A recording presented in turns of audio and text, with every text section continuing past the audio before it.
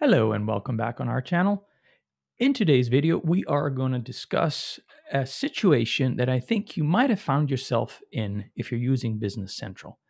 Let's say that a customer is calling you and asking you for exactly the same items or resources or services that you have sold him in the past, in a previous order or invoice.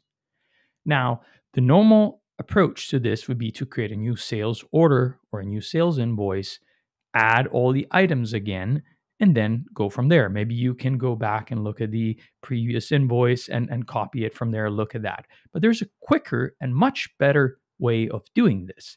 There is a functionality in Business Central called Copy Document. And today we're going to explore that in a first example, which is specifically to copy the information from a posted sales invoice into an order. Now, the process is exactly the same if you're choosing to do it to a sales invoice, but today we're going to use the sales order as an example. So let's jump right into Business Central. All right, here we are.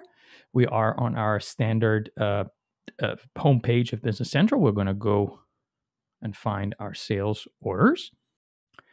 And we're going to create a new sales order for our customer that has just called us and told us that they want to order more of what they had last time. So here we have, the only thing we've done so far, we've selected the customer that we want to sell something to. Now, you would normally proceed and fill in all this information and then start adding items or resources in this section.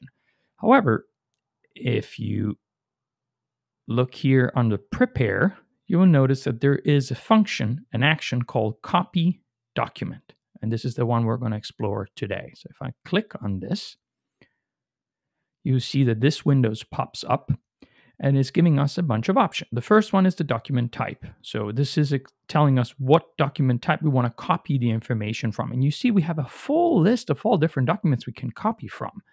Now, today we're going to explore the posted sales invoice. But make sure to stick around because in future video, we're going to cover quite a few of these other documents. And one thing that I want to point out just for the future, you see here there's a series of document called archive, quote, archive order, and so on. We haven't really talked about archive documents yet, but those are also things that will come. So let us know down in the comments if that's something that you're interested in. We will definitely like to cover that topic as well. But for today, we're going to select posted invoice. And then next, obviously, we're going to have to choose what specific document we want to copy the information from.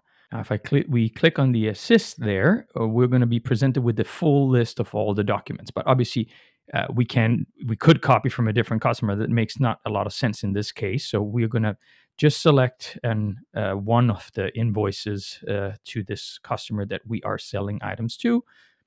We're going to filter so that we can see all of the posted invoices to this customer. We can also sort by date.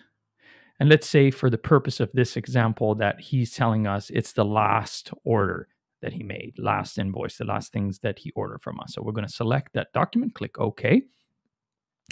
And now, very important, down here we have two options. Now, one is called Include Header.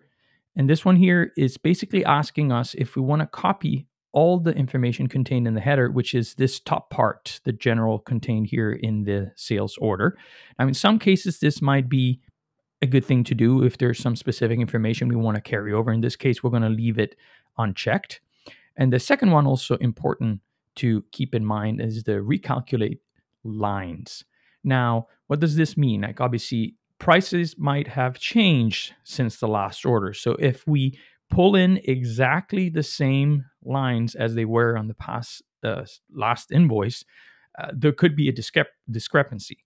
However, in most cases, it can always be a good idea to recalculate, but for the purpose of this example, what we're going to do is that we're going to bring in exactly the same line. So we're going to uncheck this one.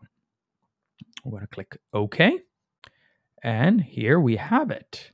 You see, without doing much of a difference, without doing a lot of work. We already have exactly the lines that were on the last invoice with all the same quantities and same information and prices. You will also notice that we have a line called comment that tell us from what invoice we imported those lines.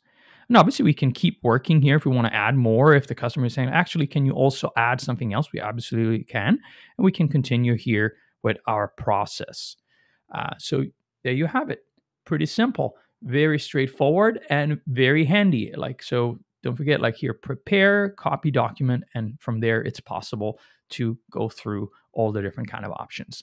Now, in the next video, we're going to cover another very useful scenario, which is the opposite of this, or when a customer is calling us and saying that they would like a credit for an order.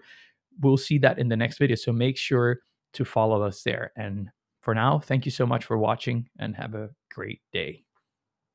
Thanks for watching this video from NAV SEAL. Check out more right here. NAV SEAL offer assistance and counsel on any existing solution. So if you're in need of assistance, don't hesitate to contact us on navseal.com or LinkedIn.